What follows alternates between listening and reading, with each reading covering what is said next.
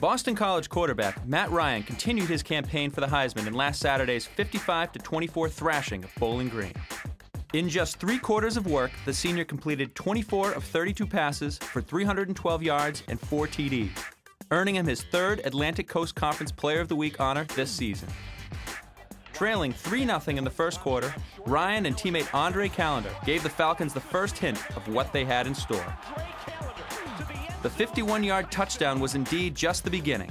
The pair doubled their efforts in the second, finding the end zone again, this time from 14 out. Comfortably leading 38-10 at the half, Ryan didn't lose focus in the third, finding Justin Jarvis for 71 yards and the Eagles' longest TD pass of the season.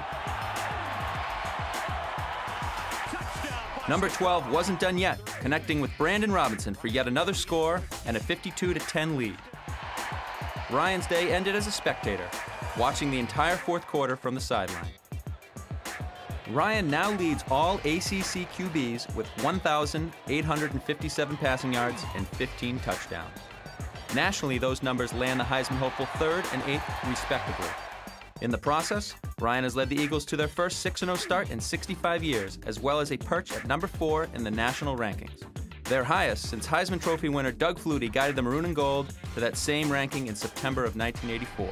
Up next, a date with the Notre Dame Fighting Irish. BC for Boston. Matt Ryan for Heisman.